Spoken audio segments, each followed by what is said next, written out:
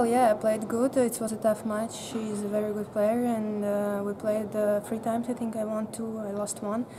I know she's fighting until the end all the time, so I had to keep my focus, and I'm happy that I won it in 2 sets. What was the toughest part of the match for you? I think to break her, because her serve, she's placing it really well. And if you play short on the return, she will step in and try to be aggressive. So that was, I think, the toughest part.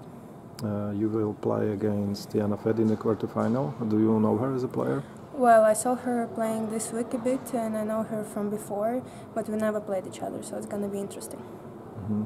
Tell me, how do you feel in Trnava?